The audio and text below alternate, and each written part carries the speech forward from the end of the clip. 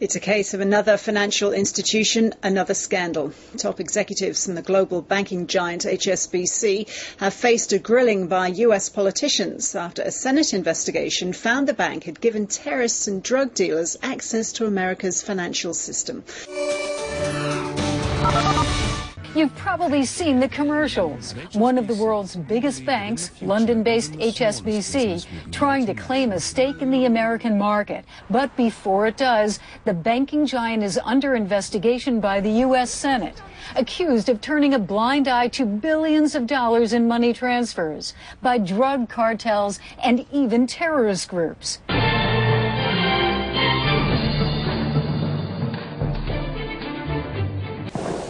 According to today's Senate report, among those who have made it their bank of choice are the ruthless leaders of Mexican drug cartels, suspected al-Qaeda money men, and the Iranian government trying to get around U.S. embargoes. Today, bank executives sheepishly admitted there had been cover-ups of the relationships and suspect accounts were left open for years. Is there any way that that should have been allowed to happen at the time? No, Senator. One HSBC executive admitted he made the decision to move money for a Saudi bank that a CIA report says helped finance al-Qaeda around the time of the 9/11 attacks. Did you believe what you wrote at that time? At that moment, yes.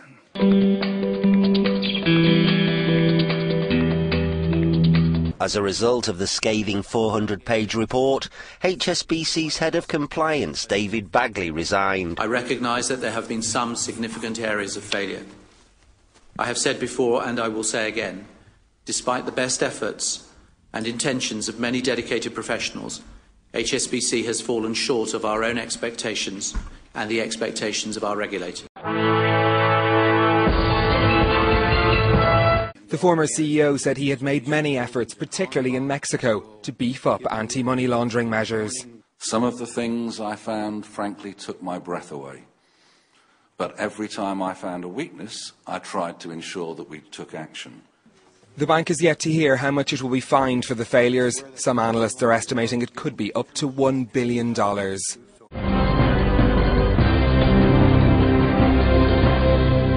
Meanwhile, the Senate report also mentions a regional Japanese bank.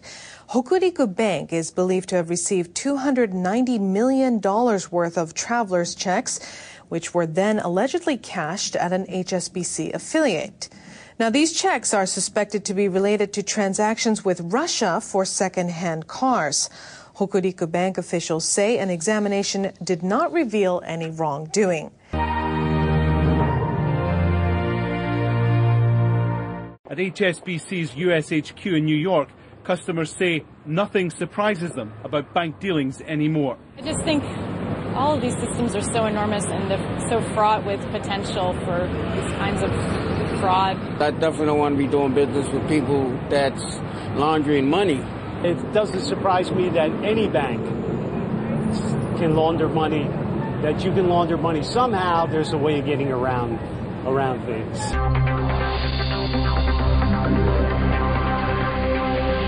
Once again, there's also criticism of the regulators supposed to protect the financial system, but who fail to take action. What this hearing will show is how HSBC has consistently failed to tackle financial crime issues and how US regulators have consistently failed to get HSBC to up its game. What we need is serious regulation, and in the worst cases we need criminal prosecutions against those who've got it wrong.